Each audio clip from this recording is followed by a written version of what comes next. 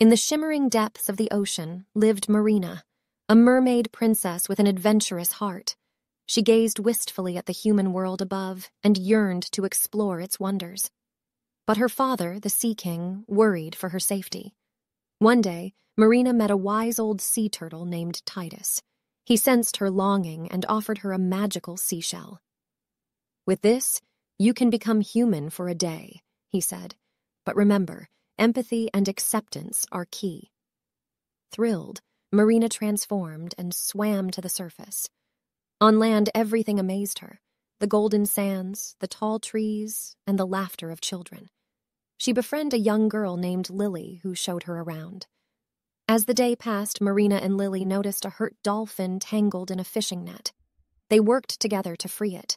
Through this act of kindness, Marina understood the importance of empathy, feeling the dolphin's pain. She also felt Lily's compassion, realizing that kindness knew no bounds. When her day ended, Marina returned to the sea with a heart full of newfound wisdom. She shared her adventure with Titus and her father, who now understood her longing. Marina's empathy and acceptance of both worlds brought harmony among merfolk and humans. And so, the Mermaid Princess's single day as a human left an everlasting ripple of understanding beneath the waves, teaching all that empathy and acceptance were treasures more valuable than any found in the deepest oceans.